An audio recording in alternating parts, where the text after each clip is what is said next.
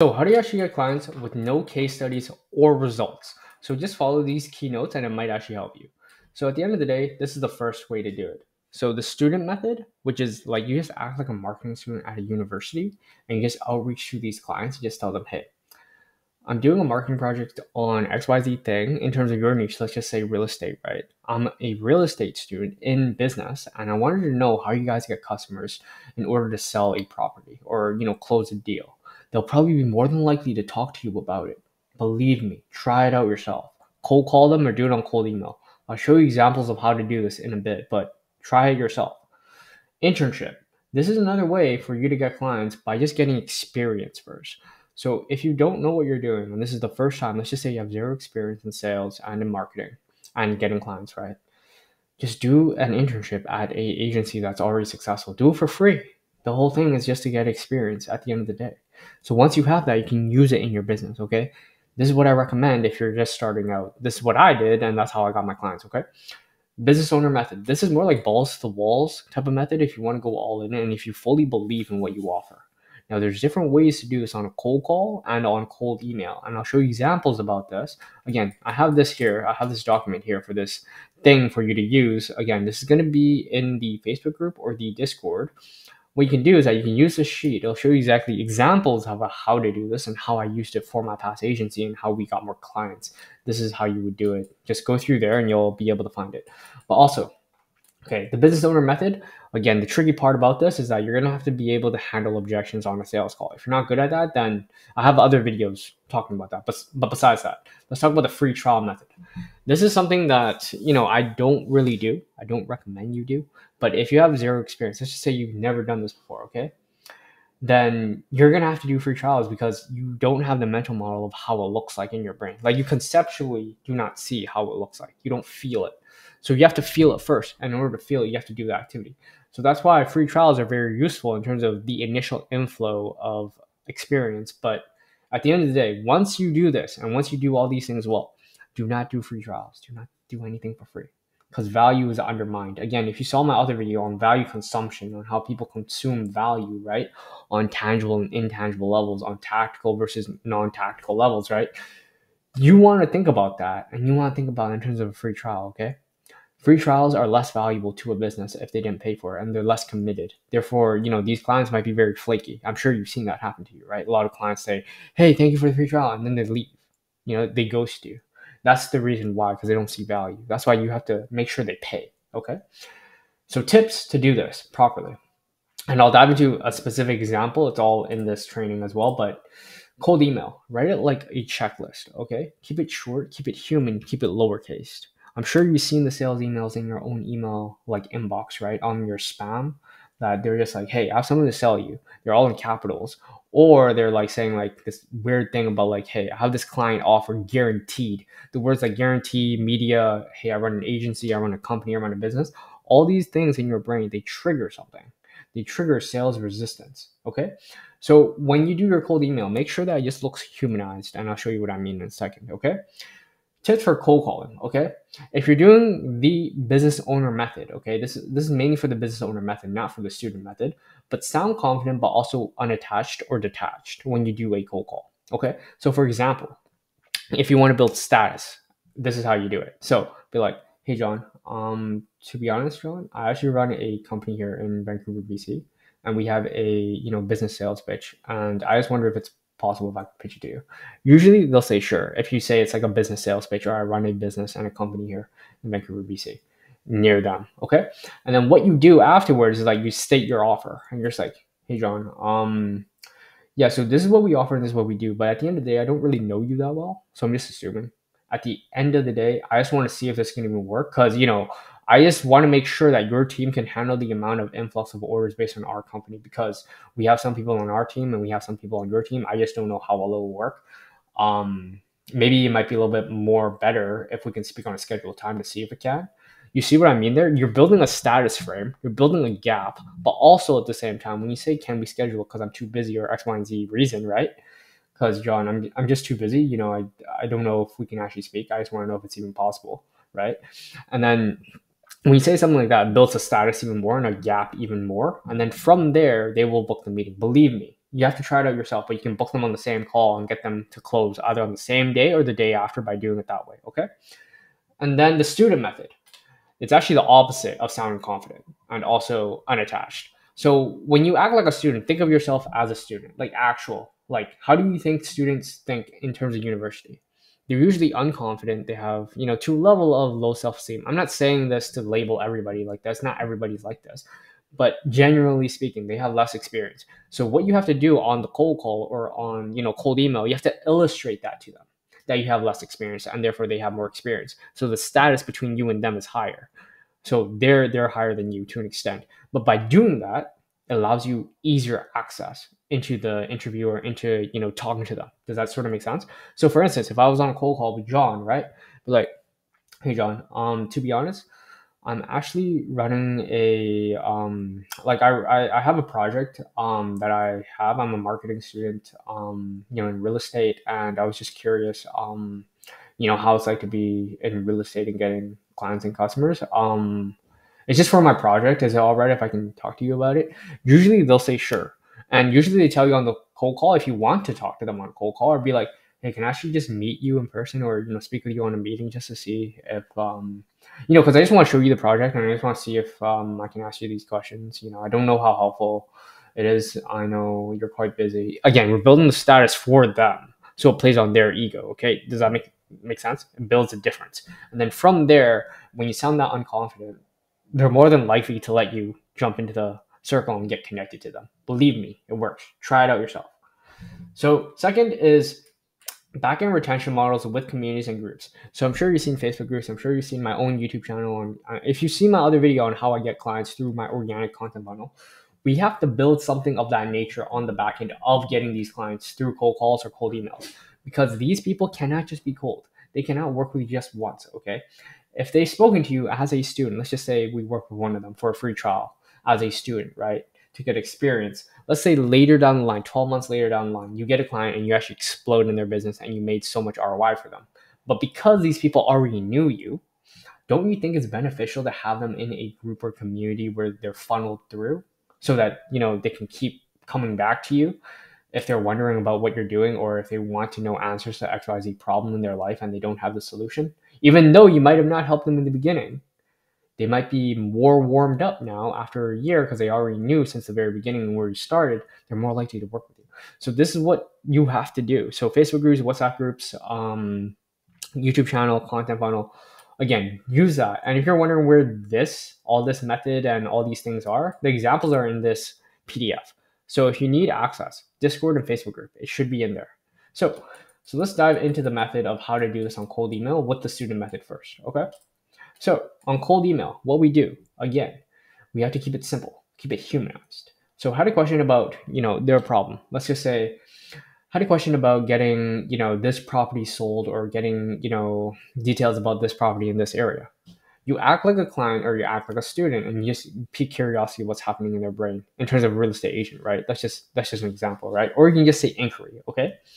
And then you're just like, hey, my name is Josh. I'm a UBC student, in solder, studying in XYZ niche, aka real estate. I'm a student studying in real estate in solder. I'm doing a marketing project on real estate about getting clients or getting customers or getting properties or selling properties, X, Y, and Z, whatever you're trying to learn about, okay, that they need help with, okay? I was wondering if it's possible if I can interview about these things to make sure it's all right. So you want to reword this, but like what you want to say is like, hey, is it all right if it's possible, or do you mind? Do you have the time? You want to build the status for them. Again, understand that we do it on a cold call, but we do it on cold email. Okay, when you do that, it makes it more likely for them to respond to you. Okay, and you're just like, thanks, Josh. You see how humanized I keep it. I keep it very short, sweet, and keep it very realistic. Sent from my iPhone. Make sure you have this in there because it makes it look more real. Works better if you had a university email. Big caveat, understand different universities have different policies. I don't know if it's possible that you can actually do this, but understand the policies of your university or whatever college or whatever you're doing in terms of their email. But if you had the email, it works better. Okay, it converts it better because you're using your university as leverage to get them on a call or get them on a meeting. Okay, so the other way is the balls to the walls method. Again, this is if you believe that you're fully convinced in your offer and you fully believe that what you're selling is the best thing in the world, okay? So headline, inquiry for John, inquiry for Nathan, or just put inquiry, okay? Just keep it simple. Hi, this is Josh, just called in, but there was no response. I would like to, do XYZ thing with your company, your business, XYZ thing, and then put your offer there, like pay per performance or free trial, X, Y, and Z, whatever it is. Now, what the reason why I say just called in, because it creates a leverage point of what you've already done in the past. So it gives them reference. So it's not like completely cold. Does that sort of make sense? It's somewhat warm. So they sort of realize, oh, you must have called in and I just didn't pick up. Okay, understand that. That's why I do that. Did not know if you guys would be able to handle it or not. This builds status, okay? Handle it or not. Builds status of whether they should or they don't, and also, shows that you actually run a true company in a business.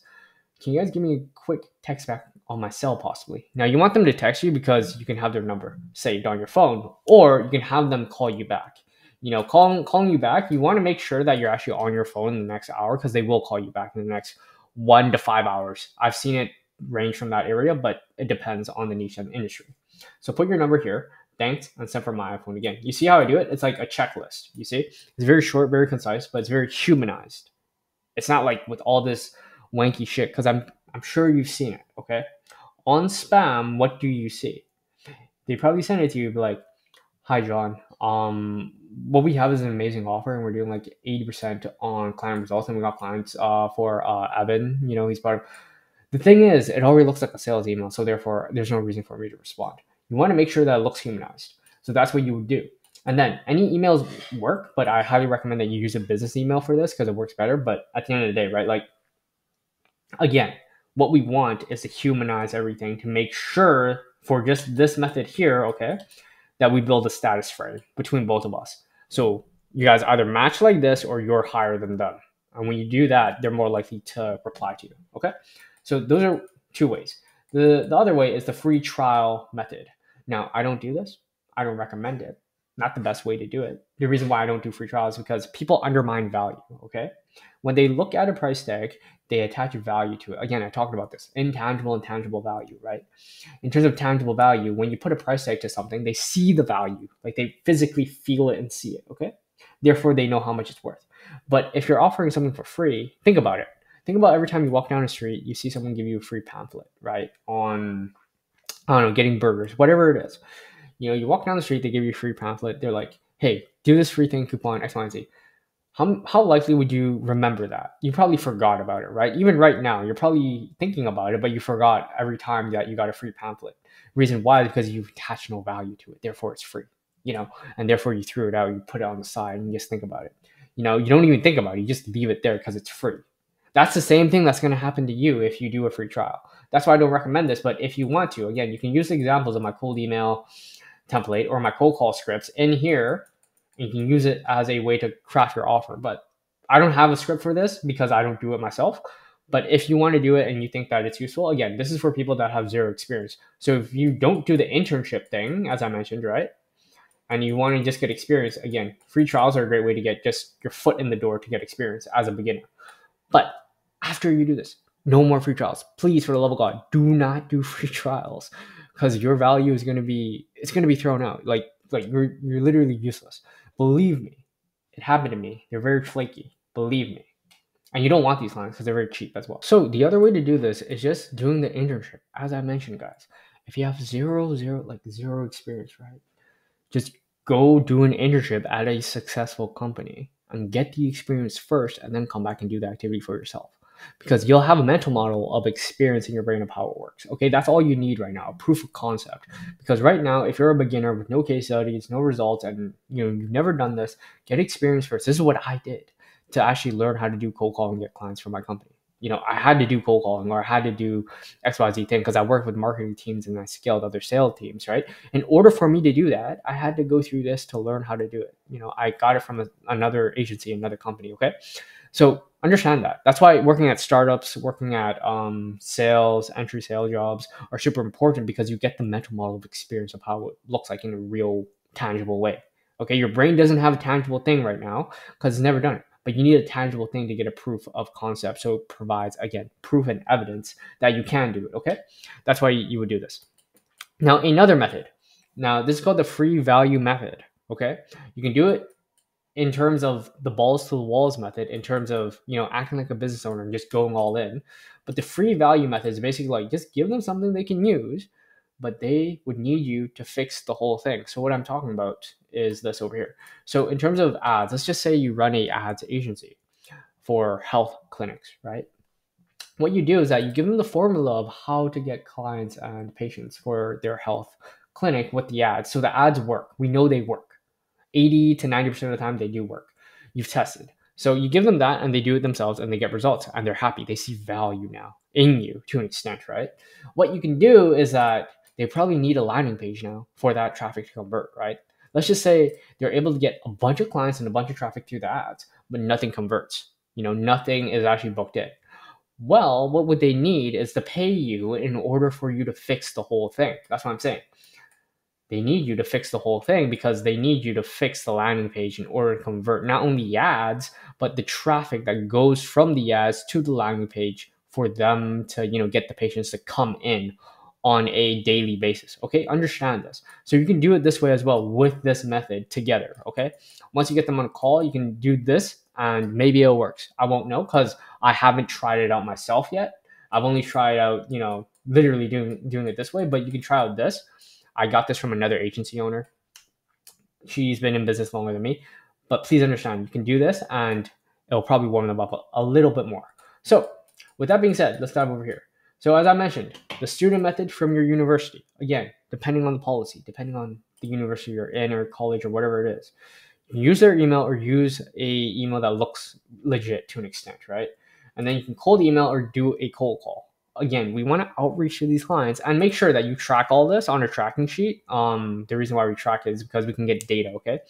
Because at the same time, once you're doing all of this, you want to make sure you can track all this. Because if you're not tracking all this, you're not going to really win because you really can't tell if what you're doing is working, okay? So make sure when you do this, do it 100 times to see if it works. And then another thing, again, free trial method, okay? This is something that you can also do. You can do like a free trial, but also add in like a free testimonial. So what I'm talking about is an exchange of value. So let's just say like to John, right? Hey, John, I'm curious. I wanted to offer this free thing to you based on performance basis of getting you a client. I just don't know how well it works. So I was wondering if it's all right with you that I can do this for free, but in exchange, you can become a testimonial for my business. And you can put this through your content funnel. And this is my next point. So once you do the free trials, or once you do the student method, or once you do the balls to walls method, you can actually use all those as content pillars or content pieces for your audience. So for instance, if you check my channel right now, I just uploaded a new video with Melanie Van Hawk. If you check that video, the reason why I talk about her is because she ran a 6-figure to multi, 5-figure agency, right? And again, it warms up the traffic that you're watching this video. So I'm warming you up and nurturing you, but also at the same time, you might be potential clients, right? So we're warming up you again. So that's what you need to do in terms of when you talk to these types of people in these different types of methods, make sure you record it so you can utilize it. Even if they don't buy it, you can still utilize it as content for social proof. Again, the brain and the human brain, what does it do? It needs reference points of what you're talking about in terms of curiosity, okay? And when it does that, when you have social proof on, your content or on your YouTube channel, for instance, like you watching this video, probably came from my Danco video or my Imangaji video or my recent videos, right, on value-based marketing, right? Then you understand that when you do something like that, it builds back-end content funnels, but also it builds value-based marketing for these types of clients that warm them up and pre-qualify them to work with you. Okay, does that make sense? So you can build the content on YouTube, Instagram, TikTok, Facebook, wherever you think that you want them to be or wherever your market is. You can funnel them through there and they would be more likely to work with you. Again, you can get all of this like the scripts in this PDF. So an example of this is my YouTube channel, as you can see. So the reason why you're watching this video is because you got value from one of these 3 or 4 videos, my previous videos. Because again, how does value work? It's extended and it's cut into pieces based on consumption. So you consumed a video that's an hour, you consumed a video that's 30 minutes, you consumed a video that's another hour, you consumed another video that's 30 minutes. What's going to happen to you? Well, based on your brain, you're like, Josh has value. Therefore, I must watch his next video. And that's why you're here and that's why you're watching this. But understand, when you build value, you also warm up your traffic. So make sure that you do that well with this type of method, that whatever method you choose, just make sure you do it properly. Because once you record everything, think about it, like truly think about it, right? If we had a lead and we had a client and a customer that's cold, right? That wanted to know more about us, right? Imagine if you had over 50 videos about who you work with, and those people are actually the people that you interviewed through one of these three things. Do you think that that person that you just spoke with, the cold, like the cold lead or the cold client in the industry, do you think they're more likely to trust you or think about you? Probably, right? They're probably going to think about you more because they're going to watch all the interviews and it's like, oh, you know this person in the industry. Oh, you know this person. And they have connections to those people as well. So they can talk to them just to make sure that's right.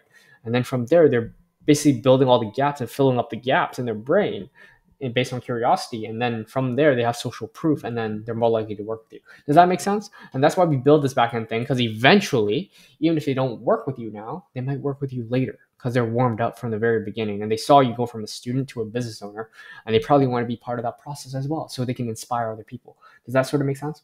So with balls to the walls method, I do have a big caveat with this, is that if you don't like do this properly, you're going to mess it up. So first thing is just sell it and overcome objections. It sounds easy, but it's harder than you think if you've never done it before. So for this to work, have conviction and also make sure that your offer is good. Risk reversal offers work the best. The offer, how to make the offer is all in this PDF. So make sure you have that PDF to understand how to, illustrate that offer. I have an example of that. So with conviction, make sure that you actually give a shit. Like you believe that this will help them. Now, again, if you've never done this before, this is going to be very hard. That's what I'm saying. This is the hardest thing to do if you don't have a proof of concept. That's why I said, if you can do an internship or somehow do a free trial or get some level of mental models in your brain of how it works, then you can see it, okay? And you can build conviction. But let's just say you just want to jump in all the way through. Have conviction in what you offer and truly believe in what you offer, because your tone changes every time you talk to someone and your body language changes and your facial expressions, they change based on the conviction that you have to who you talk to. Okay, does that make sense? So make sure that you do this properly for this to work. So your biggest problem is 9 times out of 10 probably going to be objection handling, right? You're going to have so much trouble closing these clients on either cold or somewhat warm clients because you can't handle all the objections of, I'll think about it. Like, Josh, I'll think about it. Or Josh, I have to talk to my partner. Or Josh, I have to see if I have the funds. I have to think about this and I have to really decide. But the question is that if you're here, it already implies that it's important. Action implies that you're important. And because you're here, therefore, you must change this right now, because we know the biggest problem right now is the fact that it's not the fact that you don't have money. It's the fact that you're afraid to spend the money. Because if you were in enough pain, do you think you would change? You would, because the strongest emotion to change is paying for a human being. So therefore, the fact that you're saying it's expensive is the fact that you should do it because you're feeling pain from it. That's why you have to pay this. And that's one way to overcome it. But you can watch this video here and this video here. Oh, crap.